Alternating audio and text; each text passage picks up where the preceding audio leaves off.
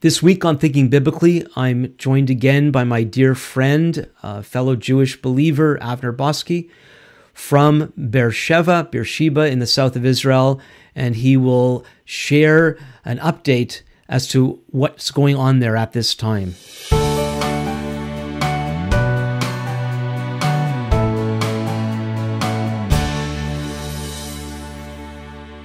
Welcome to Thinking Biblically. My name is Alan Gilman. Thinking Biblically is a podcast dedicated to exploring how all Scripture speaks to all of life. Well, Saturday morning, I woke up to a report from my dear friend Avner Boskey sharing what had started hours before in Israel, which is now known to be the worst atrocity since the Holocaust. And so I reached out to Avner yesterday and asked him if he would come on Thinking Biblically to share his perspective as to what's going on, and he immediately agreed to do so. And I've already recorded it, and as you'll see, I was quite surprised by some of his answers to my questions, as he basically shares with us enough is enough. So here's that interview now. Avner Boskey is no stranger to the Thinking Biblically podcast. He's originally from Montreal, Canada, as I am. Along with his wife, Rachel, he immigrated to Israel about 40 years ago, and the past 20 years they've lived in Beer Sheva in the south of the country. Through his writing and teaching, Avner provides a biblically based and insightful, balanced view of God's heart for Israel and the Middle East. His books include Jews, Arabs, and the Middle East, a Messianic Perspective, and Israel, the Key to World Revival. Well, Avner, thank you so much for doing this amidst all that's happening. It's wonderful to be with you, Alan. As they say, no rev simchas in Yiddish, only at happy times. May it be. So why don't we start with, can you walk us through what it was like to wake up Saturday morning, and of course help people understand where you actually are and what that means with all this? Yeah, we're about 62 seconds away from Gaza by rocket fire. And so at 6:30, there was a rocket siren. We got up, went downstairs immediately to our shelter. And we thought, okay, that's just a rocket fire. There's stuff going on. You know, it happens from time to time. But within a little while, we became aware that there was an invasion going on. By 10 o'clock, it was all over the Gaza Strip. And the actual rocket fire was a strategic feint, F-E-I-N-T, diversion, in order to get 1,000 people crossing the border. Combination of a cyber attack, probably through Iran, blinded the Israeli observer posts. And then as well, you had Iranian-trained people with paragliders coming over the observation posts, dropping manual bombs on the posts. Very well organized. About 15 to 20 posts were taken out. And then all these motorcycles, pickup trucks, bulldozers came, and 1,000 Hamas terrorists came in. It's important for people to understand that Hamas is trained, supplied, and financed by Iran. Not only them, also Islamic Jihad in the Gaza Strip, and also Hezbollah in Lebanon, and also Syria doesn't do anything without Iran's say-so. So Iran is developing to be one of the major power players, and a lot of what's going on here is because of the fact that they're unhappy with the Saudi under-the-table discussions between Israel, Saudi, and America. So this is politics through war. Machiavelli talks about that principle. And there's been talk for years that there would be something from Gaza, and then Lebanon would come in, where Hezbollah has 150,000 GPS-guided rockets, which could hit anywhere in Israel, and casualties on that would probably be 5,000 a day. So that's kind of what we're looking at. So when these 1,000 people came in, we're talking actually the best term for Canadians to understand would be ISIS. There were pictures of ISIS in Syria. What happened is they came in, and I just talked for about an hour with a friend of mine whose home had been taken over by terrorists for about 4 hours. And he told me everything in great detail. What happened is they went in, they machine gunned families. He came out of his house and saw his neighbor's two young daughters dead on the ground. Just a few minutes ago, they discovered 40 babies who had been slaughtered in Kfar Aza, babies. And what happened then is they took people and either shot them. There was a trance party going on with about, I don't know how many people. They killed many, many people, at least 250 people at a trance party, young people. And then what they did is they kidnapped people on pickup trucks or forcing them to run across the border. You're talking about golden agers, 80-year-old women, soldiers that they had wounded, little kids.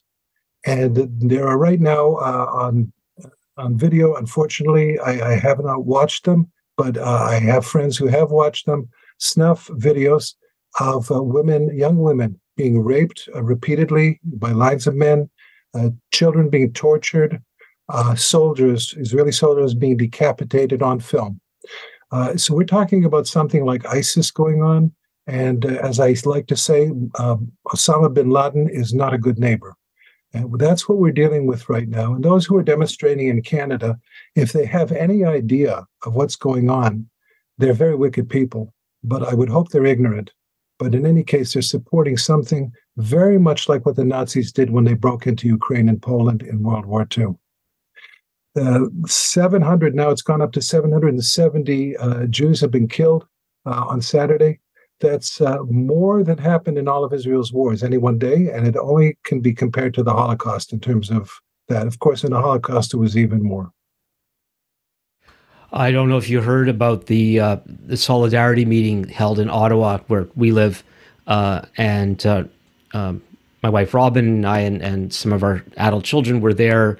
And I'm going to cry. I've never seen a display of solidarity. Whatever our political views about the current government might be, the Prime Minister was unequivocal in his support for Israel and his condemnation of those who support Hamas and what is happening, as well as these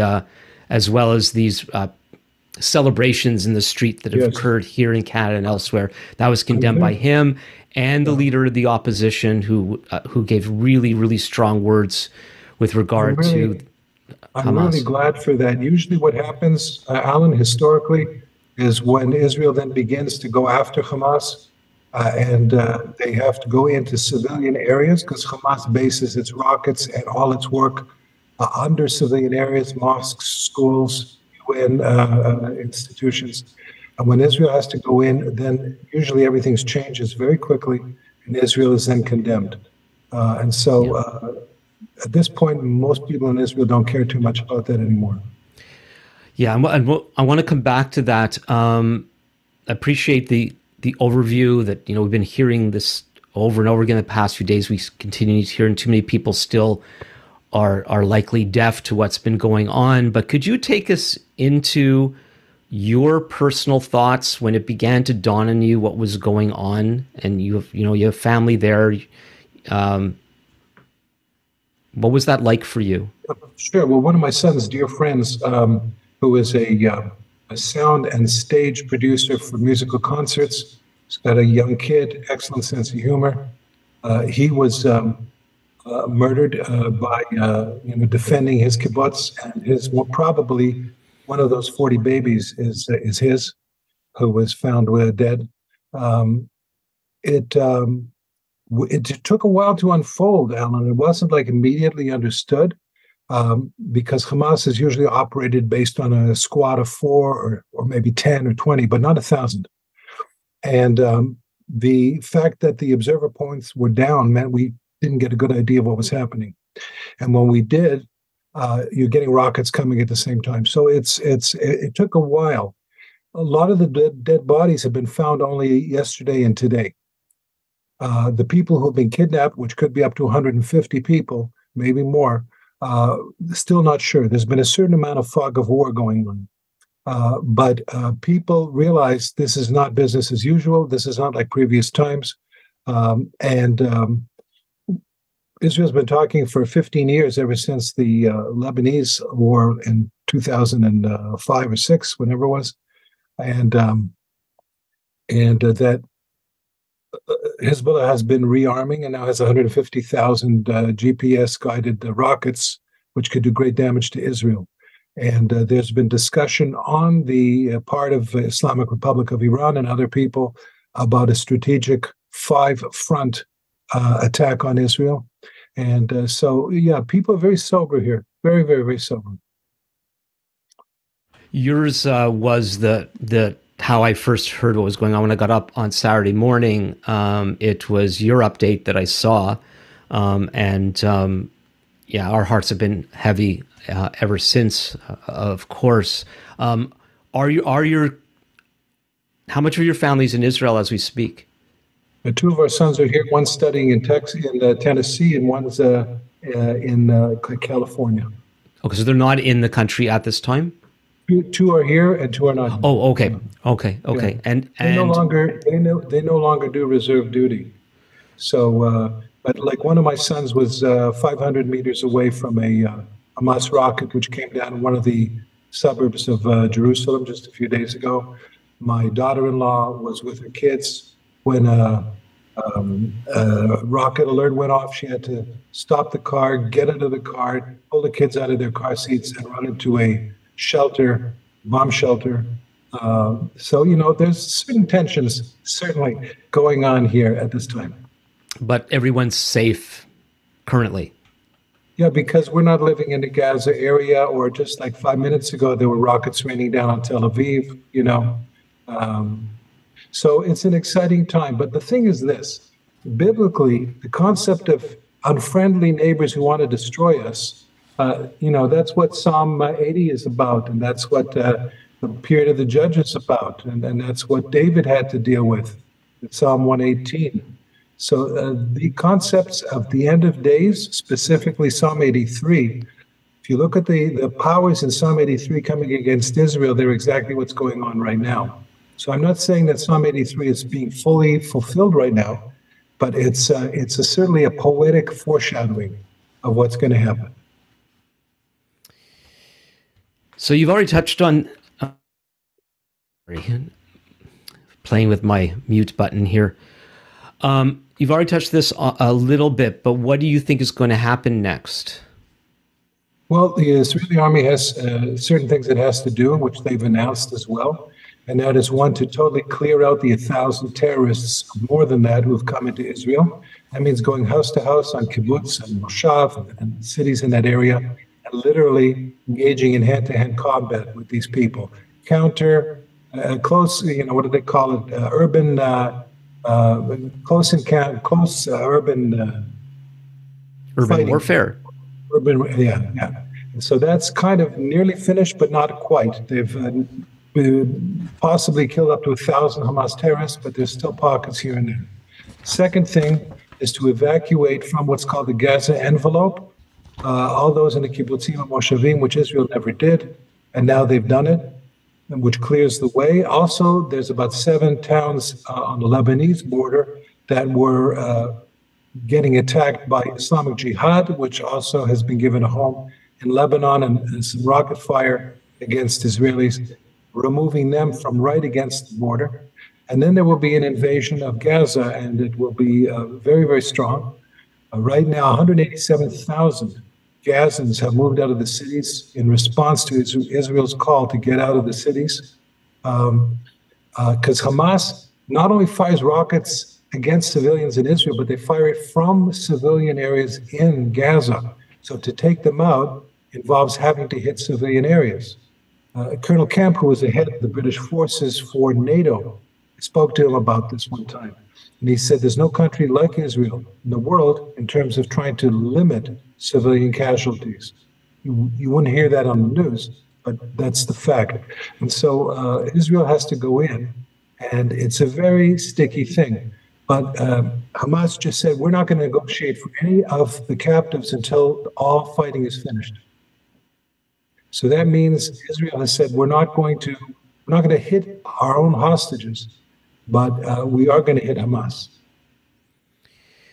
What do you do with the claim that Israel policy has contributed to the current situation? Well, it's kind of like saying Adam's eating of the tomato or whatever it was, an apple, is the cause of all our problems. In one sense, it's true. Israel exists. Therefore, according to the jihadi perspective, there are problems. And that's how they see it. And so Israel moved out, totally cleared out of Gaza, totally, 100%, no Jews, no Israelis, no soldiers, and gave everything back, gave all the irrigation systems back when we withdrew between 2004 and 2006. Hamas destroyed all the infrastructure we gave them, and then they proceeded to develop it as an armed battleship base against Israel. People don't often understand what classical Islam in the Islamic sources says that jihad is the requirement and the obligation, one of the pillars of Islam. And that involves crushing and enslaving or destroying those who will not accept Islam, including specifically the peoples of the book, which is Christians and Jews. And so to them, it's a macho thing theologically. But they need to win. They need to destroy us. And if we beat them, this means something's wrong with either Islamic behavior or potentially with the Islamic deity. So they must win. And it says in the Quran about jihad involves killing and being killed. It's a culture. And so for them, they're not interested in negotiating, and you don't negotiate with people who want to kill you. And it really is an all or nothing thing. That the very existence of Israel is already like a slap in the face, and the shame of the establishment of the Jewish state in our ancient homeland is enough. Have you ever postulated if Israel has some other way of approaching this besides going after, because it's an impossible situation. Gaza is a densely populated people. They have women and children embedded along with militants. In order for Israel to go in, now Israeli citizens are in Gaza. Along with this. So I believe I tried to look it up just before I got online with you, but I believe despite our Prime Minister's unequivocal statement, then you get what's now called the Global Affairs Canada, or Foreign Ministry, talking about the need for both sides to de-escalate. Yeah, well, this is a total misunderstanding. It's like saying, let's de-escalate with Nazi Germany. And by the way, there were Canadians and Americans who really didn't want to fight Hitler. But Hitler is Hitler, and Hamas is Hamas. And those who talk about de-escalation, there's a quote from Golda Meir: you cannot negotiate peace with someone who has come to kill you. And it's a foolishness. It's a blindness. And if it's not blindness, then it's evil. So that's my response to that. You do not negotiate with Osama bin Laden. It's as simple as that. And America didn't do that. And Canada, in the end, did not negotiate with Hitler, although, as you may know, many American and Canadian industrialists did supply him prior to World War II. Yeah, but aren't we supposed to turn the other cheek? Well, of course, the answer is, how many cheeks do you have? Is that a trick question? Yeah, when Yeshua returns, he comes on a horse with a sword. Maybe he should turn the other cheek and come instead of a sword. Yeah, but that's when he returns. Avner, that's when he returns. What about now? Now we're supposed to behave ourselves Romans 12 says that God gives a sword to the governments, which is supposed to defend and to achieve justice. And that was understood in the Holy Roman Empire more than it's understood in Canada today. So you're saying Israel's justified in doing this. Well, if you look at Ezekiel 37, and you see when God takes the dry bones back to Israel, they don't have the Spirit. And then he breathes on them, they come alive, and it says in Hebrew, they turn into Chel Gadol Me'od Mo'od, an army, a big one, much, much. God brings Israel back to become an army. This doesn't fit into most people's eschatology, just the same way the Bible doesn't fit into many people's eschatology. But it's a challenge that we need to be praying about. God brought us back to a very unfriendly neighborhood, and he knew that. So but that of course doesn't justify any kind of, military action. According to who? Well, it doesn't justify any military action, which I don't believe Israel's necessarily going to do. Well, let me put it this way. If you had the opportunity to to join the emergency cabinet, and it was your turn to advise. From a biblical perspective, what would you say to the leaders of Israel in this situation? I would say that what Joshua did in the city of Jericho is the model. It's a biblical model, although many pacifist Christians don't like it, but it's still in the Bible, and God told them to do that.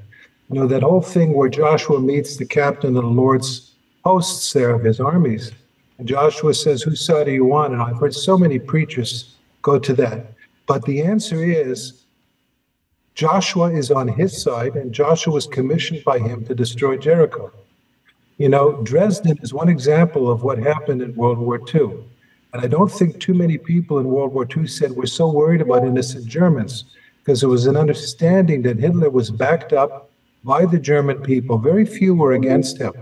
And there were like the White Rose, and there was like Bonhoeffer, but most of the people in the Wehrmacht were fighting for Hitler.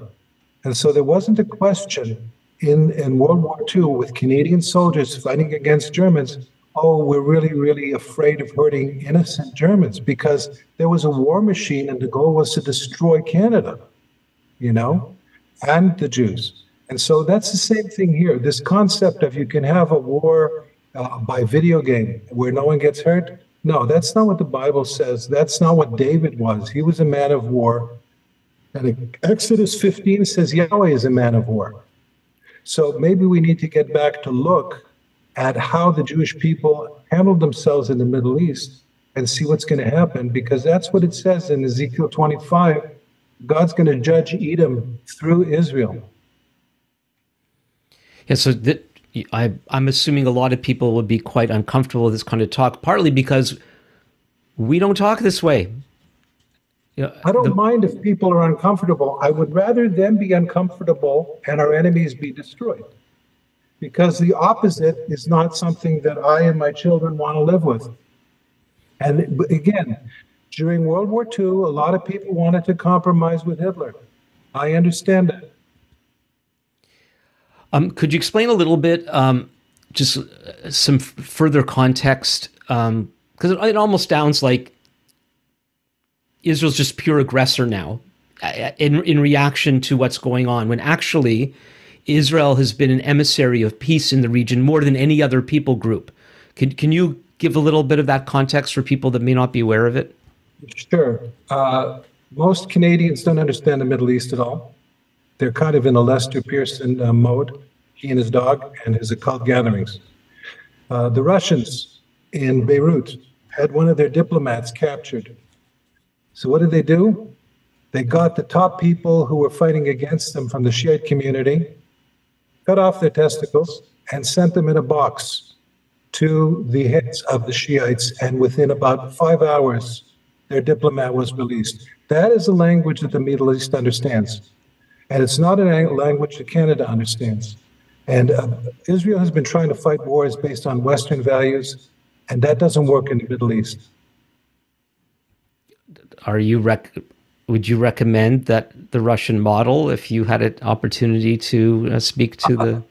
May I suggest something? That the line of questioning that you're bringing up is a fearful, pacifistic line of questioning that doesn't fit who King David was in the Bible. So my model is King David. My model is not what the CBC will say. But Avner, as you know, so many Bible believers think that with the coming of Yeshua, we all are supposed to calm down and be nice to each other. No one says don't be nice to each other. It says love your enemies and pray for them, but sometimes you have to kill them too. Ouch. This is what happened in World War II. Do you remember in that movie, was it Saving Private Ryan, the sniper, the believer who prays before he shoots? I did see it once. Often my movie scene memory doesn't work very well. Yeah, I mean, back when Soviet Union was considered an enemy, you know, people understood the Cold War a little better. Now that's, I say, it's old hat. But it's not old hat in the Middle East, and it's not old hat in Israel, and it's certainly not old hat for those who believe jihad. Can we recognize and discern who our enemy is and what they want to do? They're not open to discussion. I'm hearing a bit of enough is enough coming from you this morning, our time. Isn't it? That's the case. That's the case. When Germans marched into Ukraine and slaughtered Jews, when is it enough? Good question.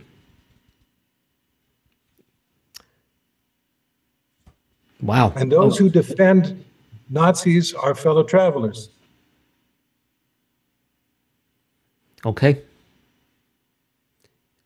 So you don't even want to talk about the fact that Israel has done everything it can and over done more than anything that people would expect in trying to be nice to the surrounding aggressors. No, that's true. I agree with you 100%, and I can talk for a long time on that issue.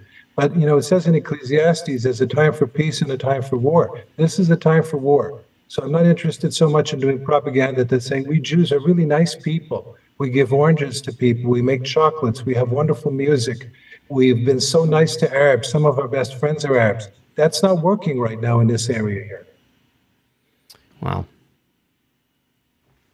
Okay. Do you want to speak more? You've touched on, I have these questions, and you keep jumping to further questions down my list before I get there, but which is fine. I wanted you to do this because you're a smart guy, and I like you a lot. But you've already touched a bit on biblical context. How do you put this in a biblical context? You mentioned Psalm 83, you've mentioned Ezekiel. Is there any more that you have to say in helping people understand this from a biblical perspective? Yeah, it says, that all the nations are going to come up against Jerusalem to fight it. That's in Zechariah 12 through 14. And it talks about in 12, 1 through 10, about how the Jewish people are going to be a huge, powerful army and they're going to defeat their enemies. But also, there are other passages like 14, 1 and 2 in Zechariah, which talk about the fact that there's going to be defeat for Israel as well. It's kind of like, which Messiah do we follow? The one who comes to die or the one who is resurrected and comes back conquering? The answer is yes. And so the same thing is true with the Jewish people. And we are in a process of getting returned. Ezekiel 37 says, without the Holy Spirit, but by the Holy Spirit. God is returning us to our land in unbelief. It's his doing.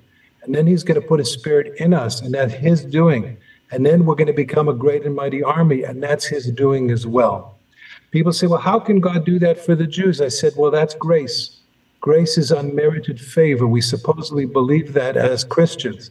Can God do that with the Jewish people? Yes, he can. He prophesies about it. Do we believe it? And are we lining up with the word about what's happening right now?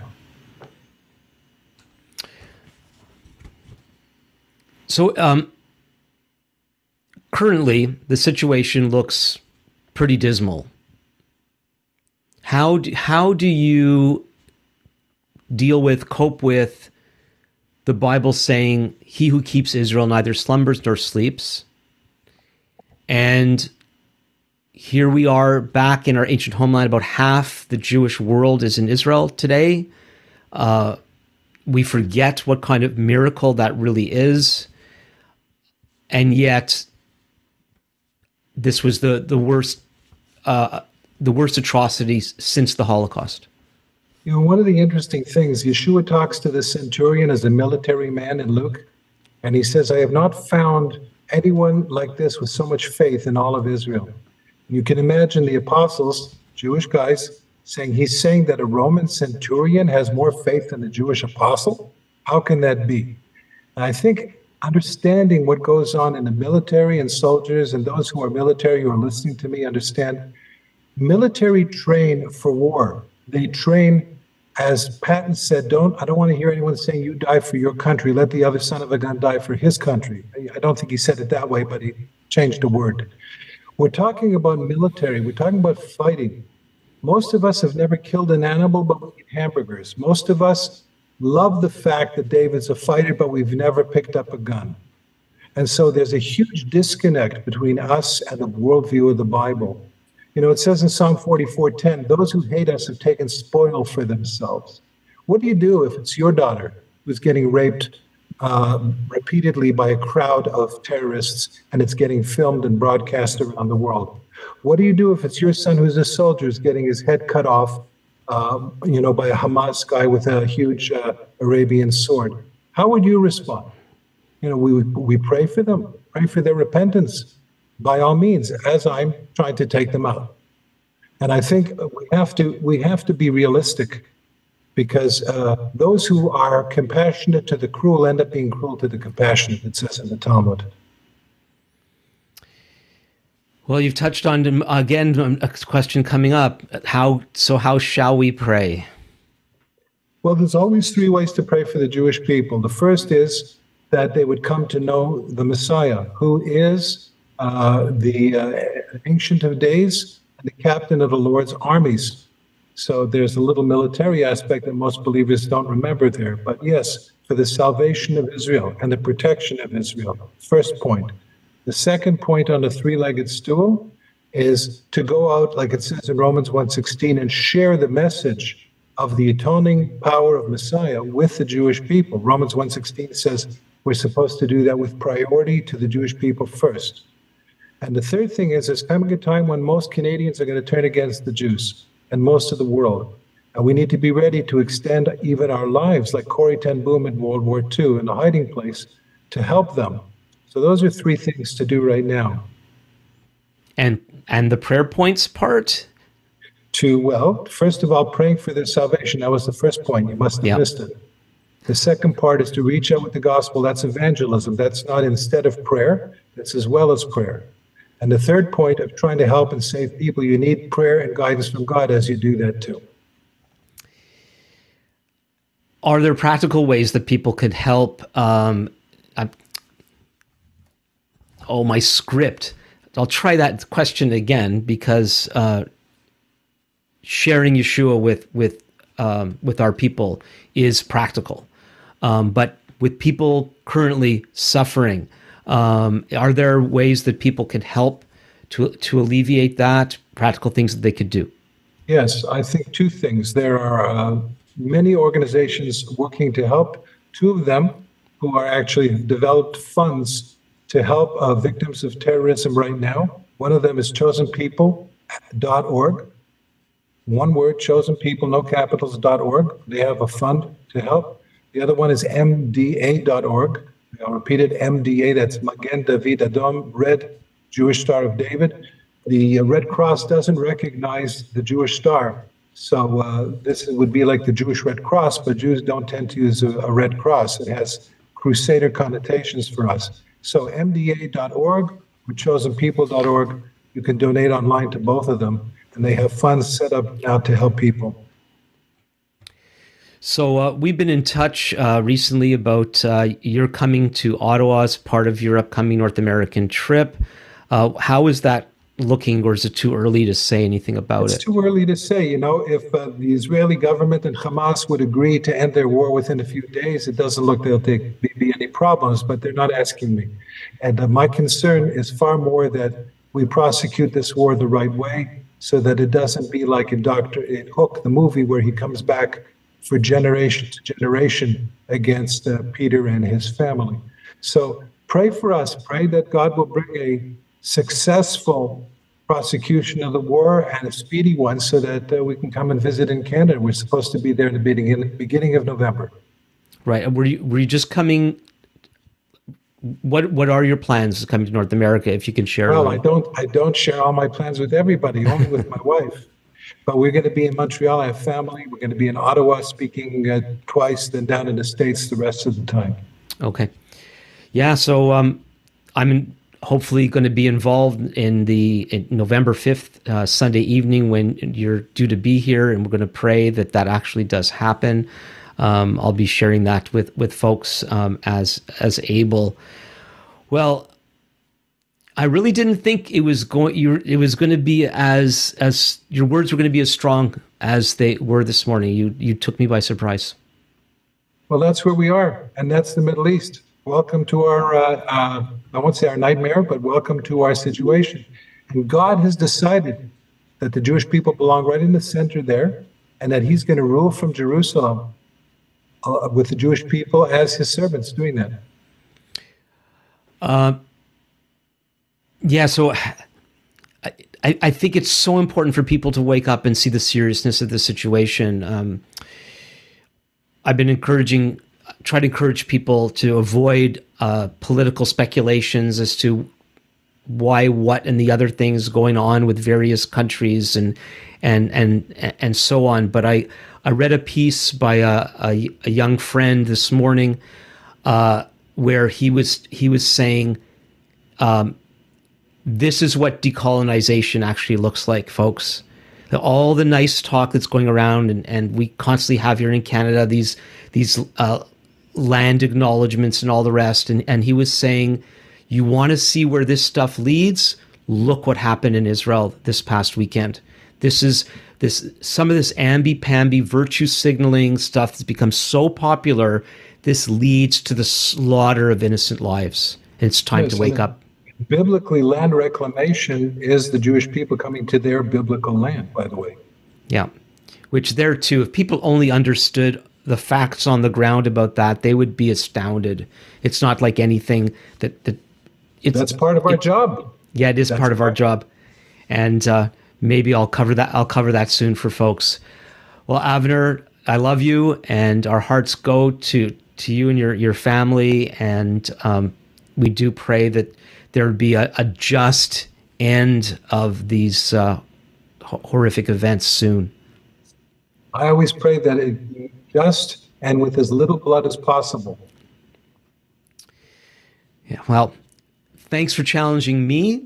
I was just trying to play angel's advocate with some of my questions, but as I said, I was quite surprised and thoroughly challenged, as I'm sure our viewers will be. How can people contact you? Very easy. Just go to our website, which is www.davidstent.org. Very good. I'll put all the various links in the description, and hopefully we'll see you soon, and others can come and see you as well.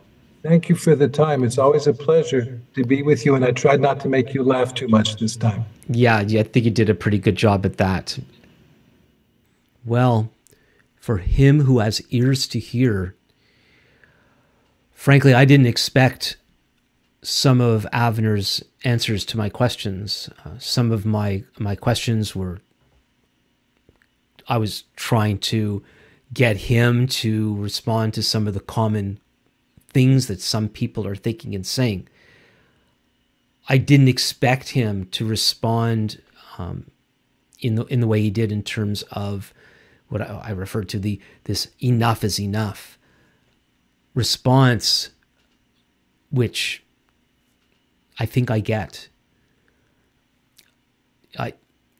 I personally, I don't like violence. I don't like anybody getting hurt. And there's a part of me emotionally that would just love to yell, just stop. And everybody and everything would just calm down, and people would be nice to each other. And I've had a really hard time in life grappling with the reality of evil, and that it is necessary and godly to take a stand against evil. And this is what Israel's facing. I wanted Avner to share with everybody, because I know so many people still don't fully understand all the things that Israel's done to work for peace, and how their neighbors have dug in their heels time and time again. And if anyone's interested in some of the information, contact me, and I'll try to point you in the right direction for that. But Avner didn't even want to talk about that.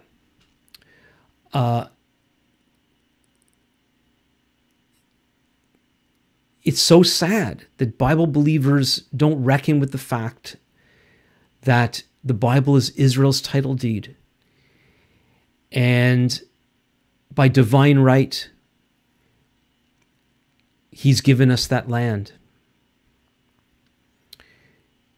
And if you took the time to understand how the resettling of originally mandatory Palestine with Jewish people coming, and all the things that happened that brought to the birth of the state in 1948, it's just such a remarkable story.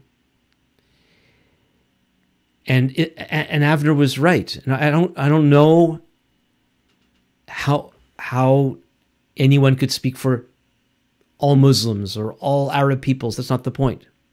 A group like Hamas and others, just read the Hamas charter. There is no compromise. There's no live and let live.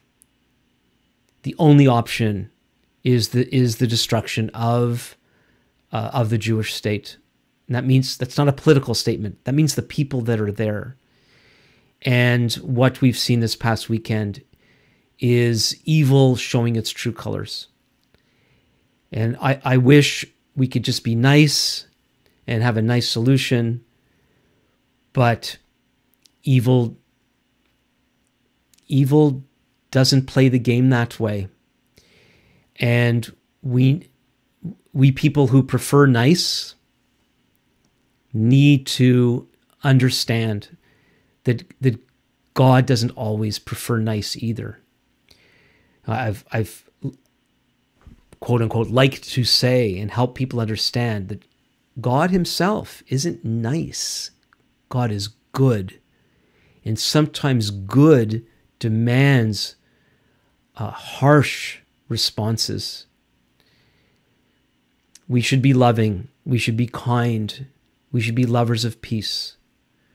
But there is a time to take a stand, and sometimes that stand needs to be harsh. May God bring a quick resolution, and may as few people as possible be hurt in the process. But I would ask people to pray that justice would prevail, and that this constant threat that Israel, and that's Jews, Arabs, and others living in the land of Israel, that this threat of evil would be put to an end. And that pray that people making serious decisions this time would be guided by God, whether they know him or not. And do be praying for the salvation of the Jewish people through our Messiah. Pray for us. Also, if you haven't done so, if you have Jewish friends, Jewish family members, as many people do, and you haven't done this yet, please reach out to them. Many of our people feel very alone in these times, and just sending an email or a text or a phone call, or seeing somebody in person, of course, and ask them, how are you doing? And they will likely know what you're talking about without explaining. And then let them talk, let them share their hearts. Ask them if there's anything that you can do. I received a phone call yesterday and an email from someone. It was so touching, just to know that we're being remembered in this way. I will put the links to the organizations that Avner mentioned, as well as his website in the description. Also, if you want to contact me, as always, you can do so at comments@thinkingbiblically.org. And I also want to encourage people to share this far and wide to people who need to hear it. And we'll be following this situation, and see where we go from here. There's a statement and a song that is sung, especially at times like this, where we sing Am Yisrael Chai, Od Avinu Chai. The people of Israel live, still yet our Father lives. And among our people, there are some who believe in God, there are some who believe in Yeshua as we do, many do not. But that doesn't change the fact that the people of Israel live because our Father in heaven lives. He is the one who has seen us through, and he will see us through again. And for those of us who believe God's word, the scriptures, know that it's often we survive through the fire, and that's the time that we're in. So thank you for watching or listening, and look forward to connecting with you all another time soon. So this is Alan Gilman with Thinking Biblically.